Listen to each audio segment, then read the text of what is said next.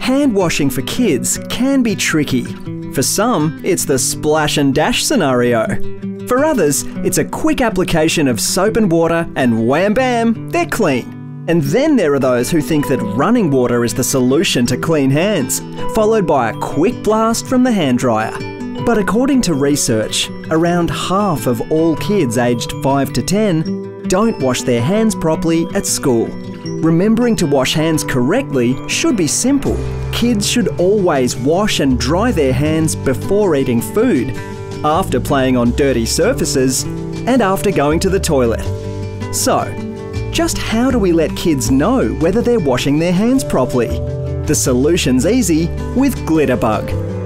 Glitterbug is a fun and educational way for kids to learn how to wash their hands properly. So how does it work? The first way is with a ball and Glitterbug powder and helps demonstrate what's often referred to as cross-contamination. To the naked eye, the hands look clean, but when the UV torch shines on them, you can see just how dirty their hands have become due to surface contamination. Even other body parts and surfaces are now also contaminated. Glitterbug also has a potion that kids rub into their hands like a moisturiser. They need to rub it in completely.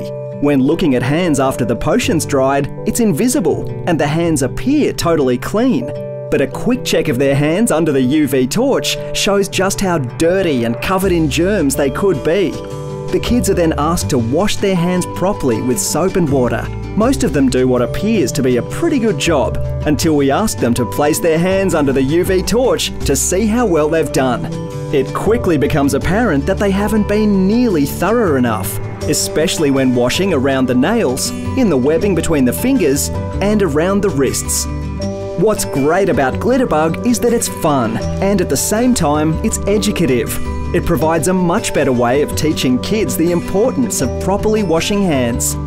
Remember, always wash your hands with soap and dry them thoroughly before eating food and after going to the toilet.